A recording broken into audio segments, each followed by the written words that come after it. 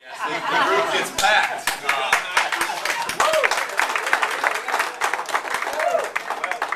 We're going to help Coach Mac our recruiting process, go through it, you know, step by step, what we do and how we do it. It is a 365 day job for us because recruiting is a very important season. All right, so Coach Morgan.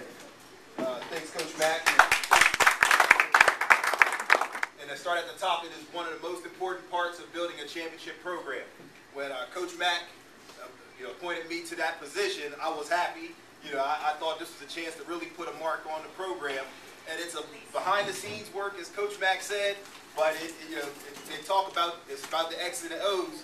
But too, you got to get the Jimmies and the Joes. So this process is about getting those Jimmies and Joes to get the players here that will help us win championships. And he come here and get a degree. And we're going to look at his attendance record. We're going to talk to his guidance counselors, because the bottom line is he can be a 2,000-yard rusher. He can throw for 35 touchdown passes. But if he's not going to be here past his first semester because he has a 0.0, he's not doing us any good. Scored 41 points scored 41 points on Saturday against Ganem, which is a great thing. We've scored 68 points in 2 games, most since 2004. So again, these kids, you got to understand with this. We love the quads, baby. We love the quads. The one thing you got to understand is these kids are new at this offense still. All right, so there's a lot of growing to do yet. And hopefully a lot more improvement as we go. Again, we spread things around, and Coach Yurcich does a great job at it in packaging people.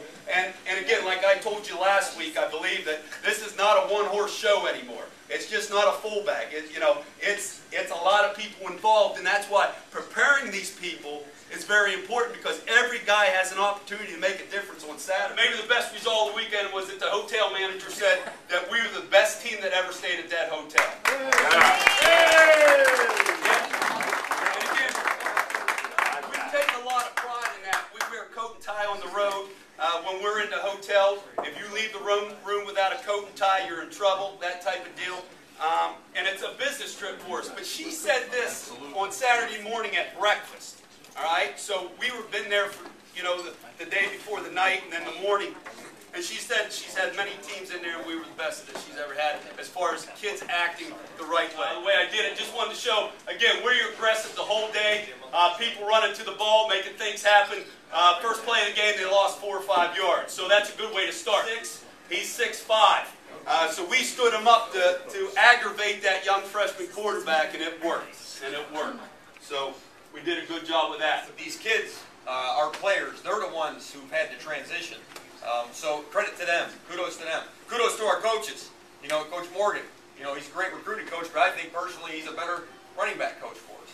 Coach Lee, we got 3 volunteer coaches. We have Coach Carter, Coach Kerr, do a great job with us, and Coach Powell here in town does a great job with our wide receivers. So we got volunteer guys that are volunteering their time, but families who have full-time jobs that are contributing to this as well. Clarion is better than 0-2. I'm going to tell you that. A lot of people get caught up with this 0-2 stuff. But Clarion will play you for 60 minutes, and they're going to play you tough. There's no question about it. Their quarterback is very good. When a quarterback goes into a situation and he knows he has to play well to win, that's a lot of pressure. So we want to make sure that if he has an average game, or maybe a below average game, that we can still come out on top, as long as we're being physical and we're taking care of the football. And a lot of things factor into that. Special teams does, obviously defense does, and those sorts of things. But he's got to know there's a team behind him, and it's not all about him.